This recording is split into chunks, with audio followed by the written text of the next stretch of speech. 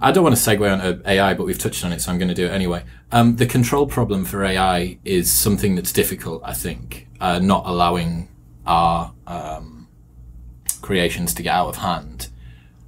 Is there a similar concern with regards to developing these tools for longevity, that you could, a nefarious group could get a hold of the technology and then weaponize it or do something really, really sort of untoward? Well, yeah, always you can turn technology against humanity. I'm not worried about that so much with what I do, because even though we have the technology to make mice and probably people age rapidly, it'd be about the slowest way to damage your enemies. There are much more efficient Shooting ways. someone in the head has been created as a pretty efficient way to... There's that, and somewhere in between, we could pretty easily unleash a deadly virus. That wouldn't be too far beyond what we could even do in this lab. Not that we would, but Yeah. But in terms of making people age prematurely, we can certainly do it. And I could take you downstairs, or maybe somewhere I shouldn't say, and there are mice that we can control their aging process forward and backward. So that's doable. Where I think people get uncomfortable with this technology is, so we now understand that there are genes that control how long we live. There's one, for example, called FOXO, which is turned on in whales and longer-lived animals than us. There are even human variants. My children were lucky enough, 2 of them out of 3, to inherit 2 really good copies of this longevity gene. And so they're probably going to live a lot longer than my wife and I will. So we know a lot about that. So why does this get weird?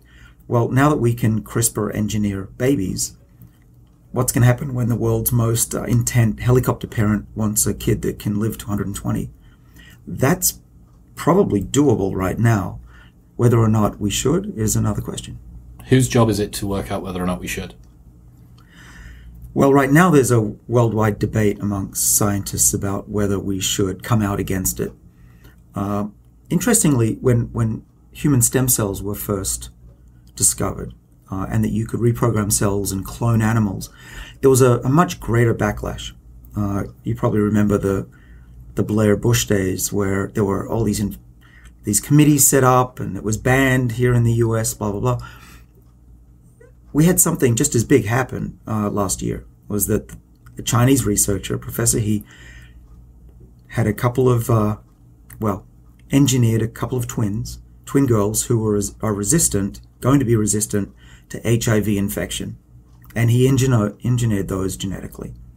Now, there was a little bit of upset. A lot of scientists got upset because this was announced without any warning at a scientific conference.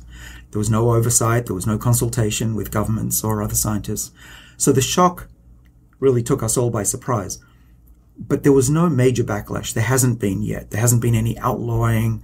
You certainly don't hear a lot of backlash at the higher levels of government, over here in the US at least.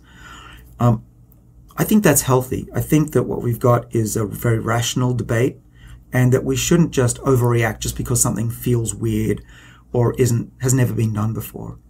Now we need to discuss not just the ethics, but is it safe? And that, I think safety is more important than ethics, actually. And what I mean by that is someone's ethics might be different than yours. I mean, usually I come down on the side of freedom to do things as long as they're safe and that they're beneficial, and there's some consent. But in this case, what's tricky is that your children don't have consent. So that's why I think it's a hard one. But what if your child was definitely going to get, say, a dominant genetic disease, and there was no way to get around it except either have new parents or don't breed, or to have an abortion? What would be an example of a dominant genetic disease? So Huntington's, for example, if both parents have Huntington's, you can, or even one, you can have a child with Huntington's. I mean, you can always select the embryo, but maybe you don't want to kill embryos. So maybe you could create an embryo that you go in with this CRISPR editing system and chop out the bad Huntington's gene and create a healthy child. That should be doable.